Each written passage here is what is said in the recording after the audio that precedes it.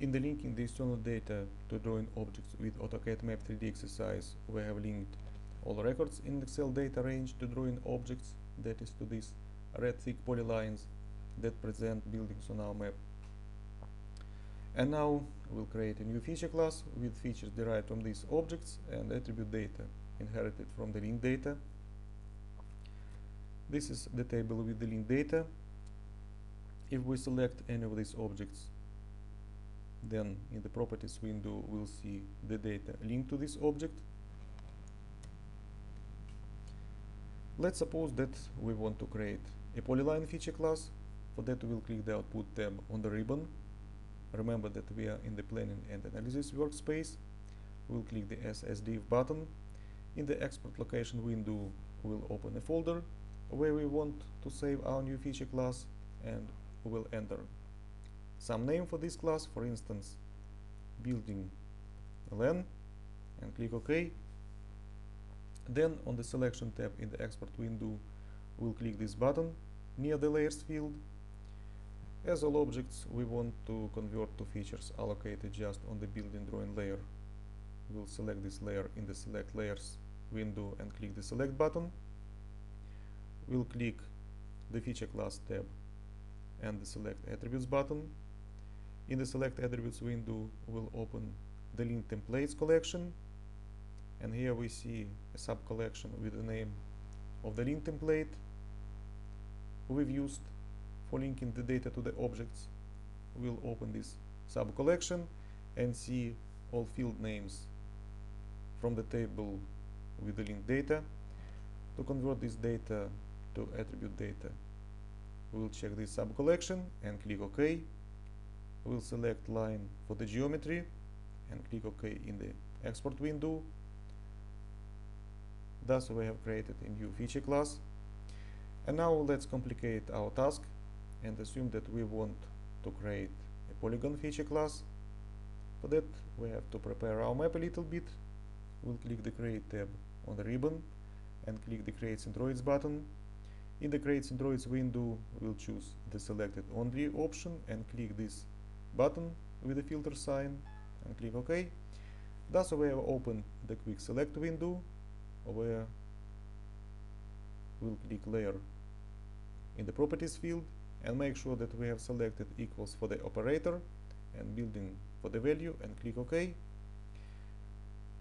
We'll select building in the Create on Layer drop down list and click OK in the Create Centroids window.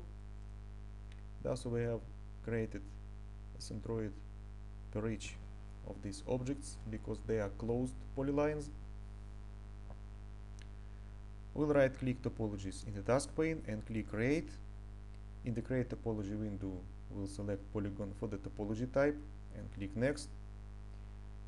We'll click this button near the Layers field, and again we'll select building in the Select Layers window and click the Select button and click Finish. So our topology is ready. We'll go back to the Output tab on the ribbon and click the SSDF button. Again in the Export Location window we'll open a folder where we want to save our new feature class and enter some name for this class, for instance building PG, and click OK. On the Selection tab in the Export window we'll select a name of our topology we've just created in the Name drop down list and click the Feature Class tab and the Select Attributes button. And again in the Select Attributes window we'll open the Link Templates collection and click the Building Data sub collection and click OK. For the geometry we'll select Polygon and click OK in the Export window. So we have created the second feature class, and now we'll examine these two feature classes we've just created. We'll click the Display Manager tab on the task pane and click the Data button and the Connect to Data command. In the Data Connect window we'll select Add SDF connection and click this button. We'll navigate to our new feature classes and select one of them and click Open. Then we will click the connect button and the add to map button. In the same way, we'll connect the second feature class and add it to the map.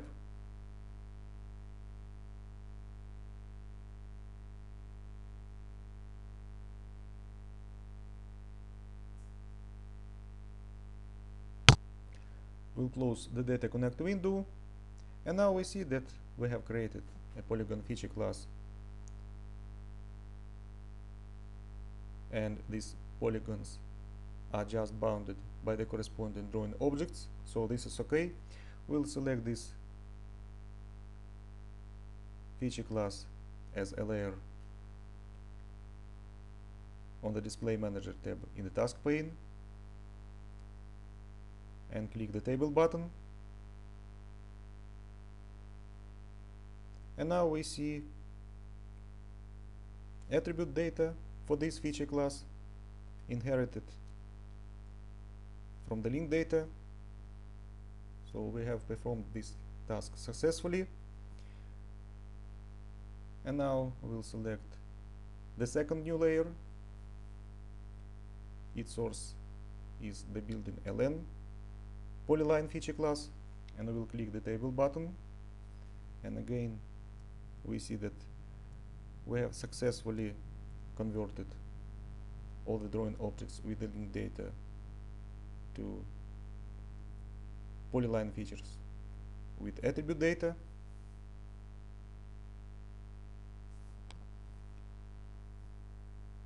Then, keeping the shift key pressed, we'll select all records in this table, and now we see that these polyline features are located correctly, each feature on the source drawing object.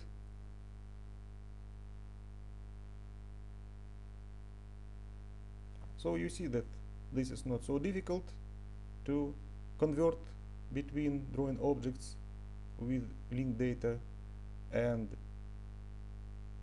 feature classes. Thank you for your attention.